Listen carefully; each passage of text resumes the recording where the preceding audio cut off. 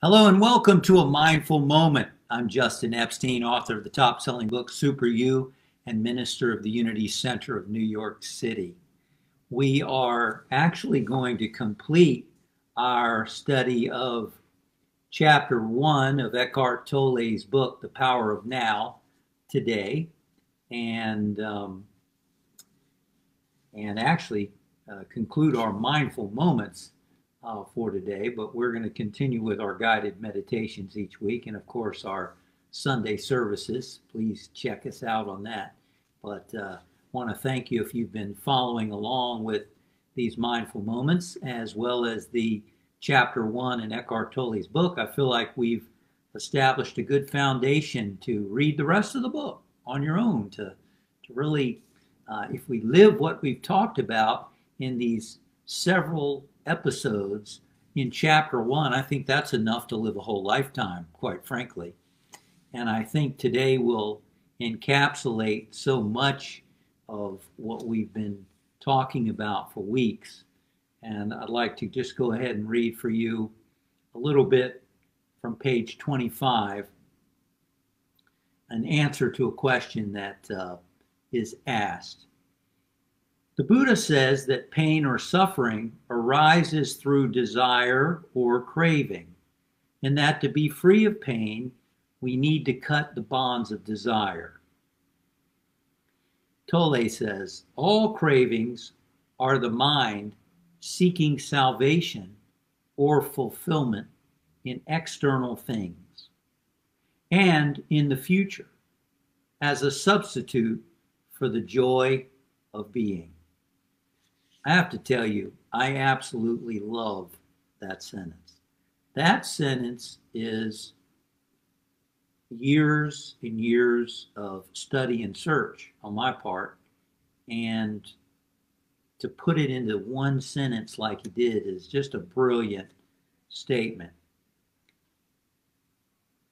Because of our sense of disconnection from source, from being, from presence, we often look outside, and most people continuously looking outside for something, for someone to give us what can only be found inside. I mean, that's another way to really capture that.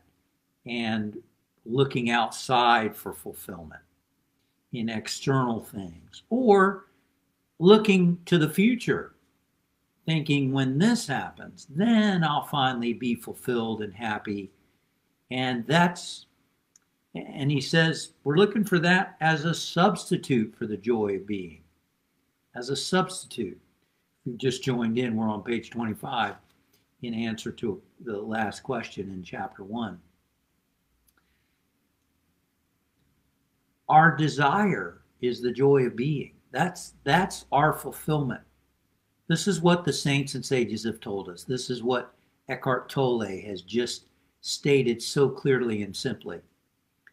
And when we are in those moments of being present, totally present, then we tune in to our being, which is joy. Another word for joy is Satchidananda, in the Sanskrit word Satchidananda, conscious eternal joy.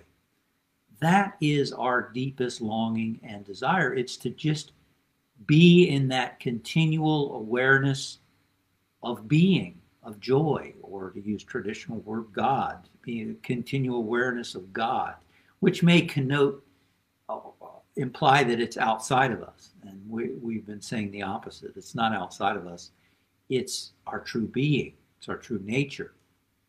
So this is what we really want. So he goes on to say, as long as I am my mind, meaning I think I'm my mind, identify with my mind, I am those cravings, those needs, wants, attachments, and aversions.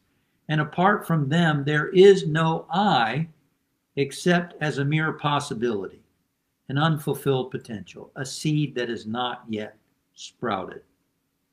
To me, that says, when I'm identifying with the mind only, then I'm identifying with the cravings. I'm identifying with the with the needs, the wants. I have the attitude that that's who I am because we don't know any differently.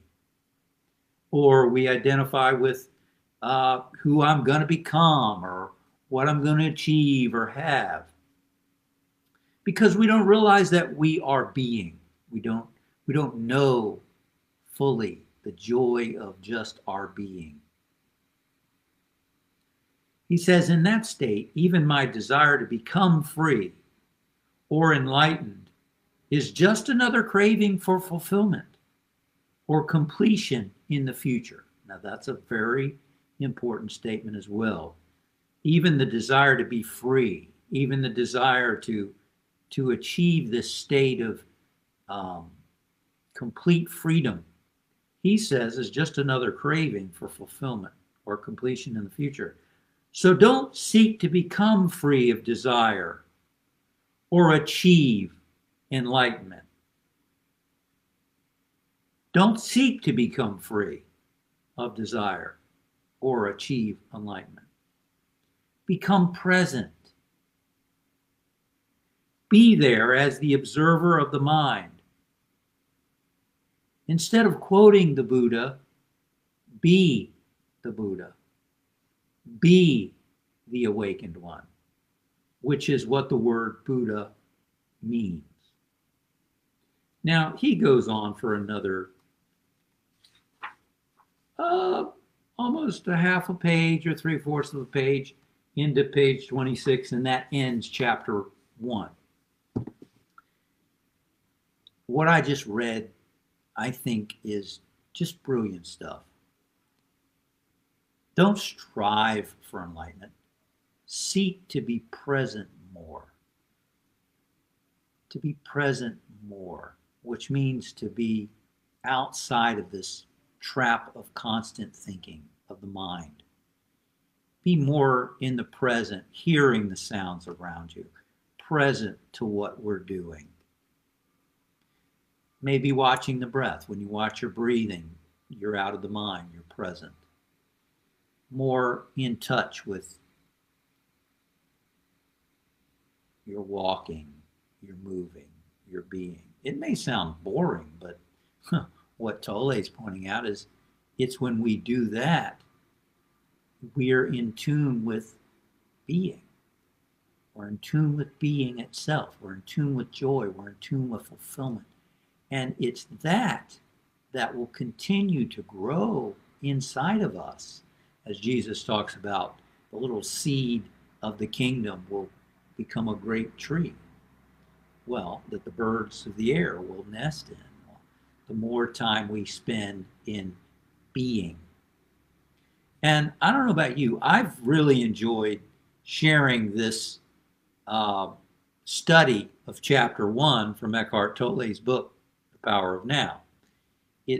I think it's brilliant stuff. And it's more than brilliant. It's a way of being.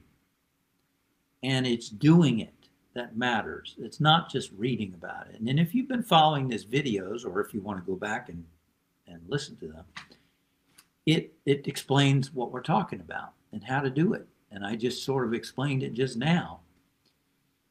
The desire really is about wanting to be connected with that state of being. And how do you do that? Tolle says to focus on being present. Being present. And one thing I've noticed about myself is I really like to think. I really do. And we're not saying don't think. We're not saying don't use your analytical mind. There's a place for it. But what we are saying is, are we addicted to our thinking? And when we notice all the thinking, can we bring ourselves back to the present moment and enjoy the joy of being? Being here now, the joy of our true nature. All fear, all worry is about the future, usually, or frustration about the past, or sadness about the past, but being here now, there's just peace, there's joy in the now. And that's what we've been talking about. Literally, the power of now. I mentioned, and I'd like to conclude chapter 1 with that awareness. It's about trying to get out of the trap of the mind. And by the way, he's saying the same kind of thing in just a different way that other saints and sages have said it, that Michael Singer says in The Untethered Soul, as well as other talks that he's given. It's the same basic message, with some nuances, of course. It's the same message. We get trapped in the mind, but we're not the mind. We're the one that can observe the mind. And so the practice is learning to not get caught up in the mind, but to learn to observe your thoughts, your feelings, and to be in the now. When you're in the now, you tune in to the presence of joy, of peace, of fulfillment. It has nothing to do with what we're going to get. It has nothing to do with the outer world. It has to do with where our focus of attention is. And that can be under our control. And you don't need anything to experience the joy of being. That's why you got Buddhist monks walking around with begging bowls, at least they used to, I don't know what they do now, who are living in joy with little stuff, with few things. And other saints and sages throughout history, St. Francis of Assisi, who could have lived a life of luxury, and he left it to seek God. And so that's what we're talking about, the power of now. Anyway, I want to thank you. As I mentioned at the beginning of this message, this concludes our study of chapter 1 and of the power of now for now. So I think if you follow the videos up to this point, you'll be able to read the rest of the book on your own and really gain a lot of insight from it. And today concludes the mindful moments. If you've been a regular, I want to thank you for tuning into those mindful moments.